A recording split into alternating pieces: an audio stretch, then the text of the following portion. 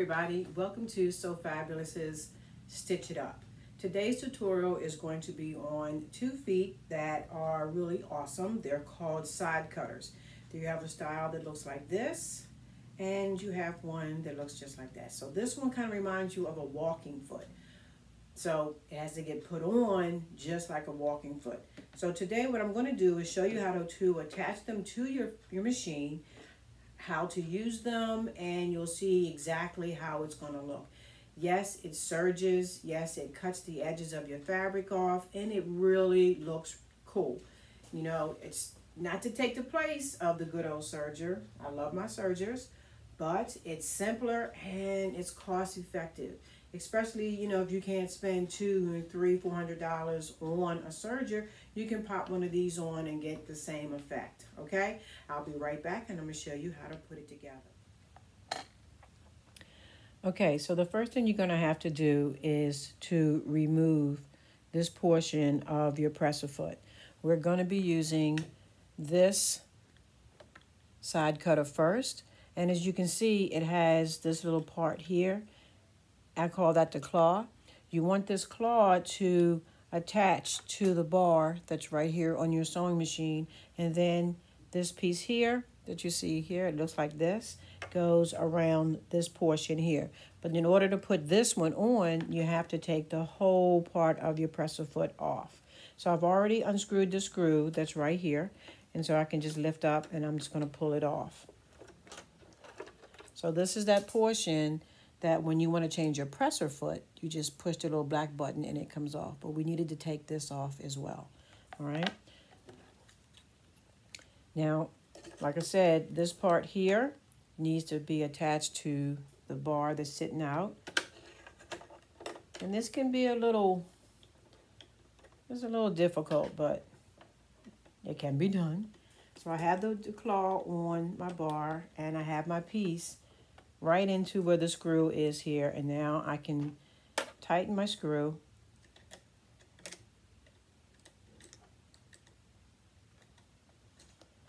And so that won't come off.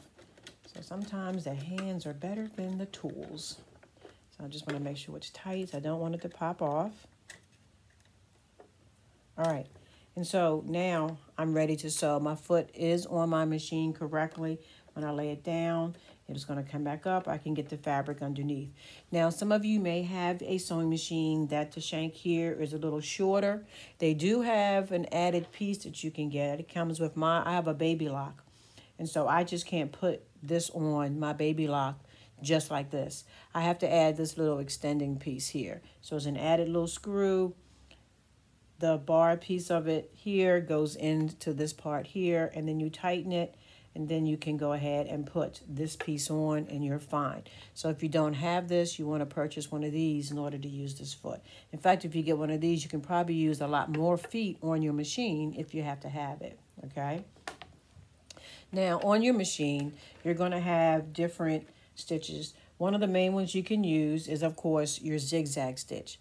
But you don't always have to use the zigzag. For my brothers, I can look at my little designs here, and I'm going to try to turn the machine so you can see it a little bit better. That's perfect. So let me use this as my pointer. You can use your zigzag.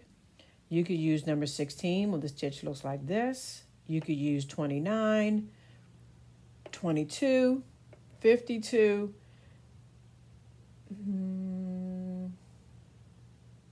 You could probably use 707 as well, and 12. So you've got quite a few that you can use. I'm going to use number 16 for this machine. So I'm going to key in 16 here. And now I'm ready to go. Now, the stitch length is going to be 2.5 and the stitch width is going to be 5.0.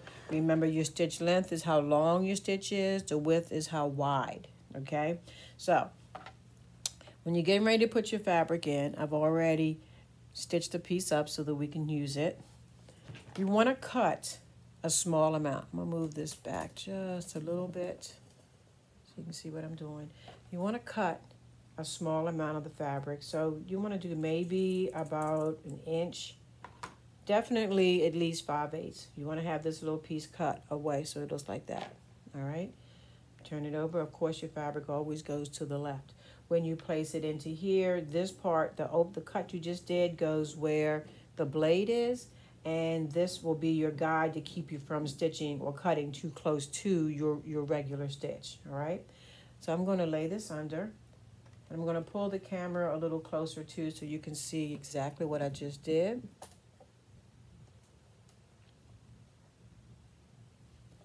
So here's the V again. I'm just going to lay it under the presser foot and the V part right like that. You can see that, right? You have the little piece sitting out here, and the rest of the fabric is going up underneath the presser foot. Now, because I've changed my stitch, I want to make sure that that everything is clear, that when my needle goes down, it does not break any of my stitches. So you want to do a little tester. Go on here, because there's a little bar that's under there. I'll show you the bar in a second. And there's coming over. Looks like I'm clear. All right, and now I can start sewing, but I'm gonna go slow. Press a foot down, and then I'm going to sew. So I'm gonna turn this a little bit so I can see what's going on.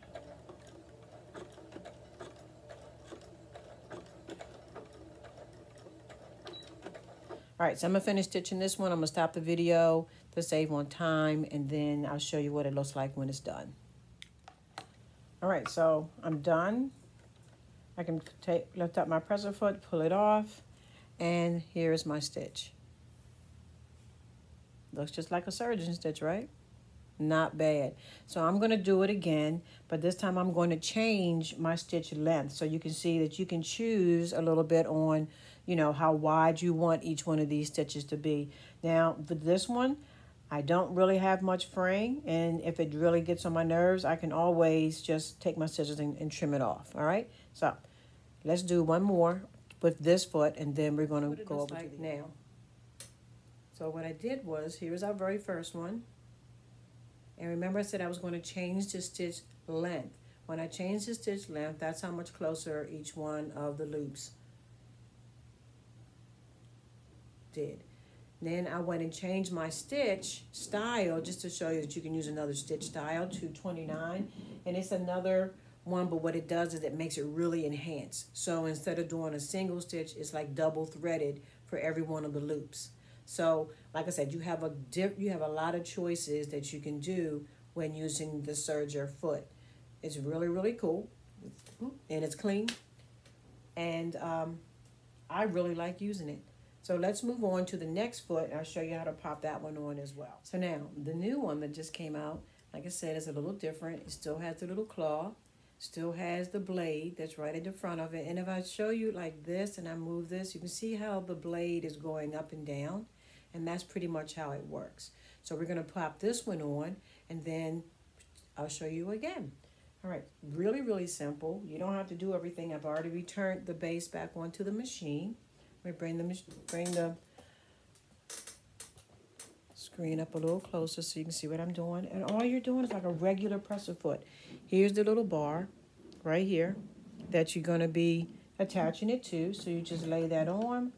You may have to lift your presser foot up a little bit. Make sure that the claw is on the extended bar, and then boom, it's on. We're good to go. All right, so that's how you put this one on. Now I'm going to do a sample real quick so you can see how it works. I'm going to go back to my normal, what did I do first? 16, just so you can see how it's going to look as well. All right, so I've just finished this piece here. I'm pulling it off, and there is the second side cutter. Still pretty awesome. Pretty awesome. Okay, so when you are buying your side cutter, make sure that it's working with your machine. Make sure that it's going to fit. And like I said, if you have to, make sure you get your little added adapter so that you can add it to your machine. You can use all different types of feet, different types of stitches that come on your sewing machine. Mine might be different than yours, but that's okay. Just look it up. Look in your book. Your book has all the different feet and what they're for, so that way you'll know exactly what to use. I hope you enjoyed this tutorial. I had fun making it. I love trying out new things, and so should you. So if you have any questions or any problems with doing this, send me an email, sofabuloussewing.com. I look forward to hearing from you. Send me a review. Tell me what you think about our tutorials. And if you have something that you'd like to learn about, send that to me too. Thanks again for joining us, and keep on sewing.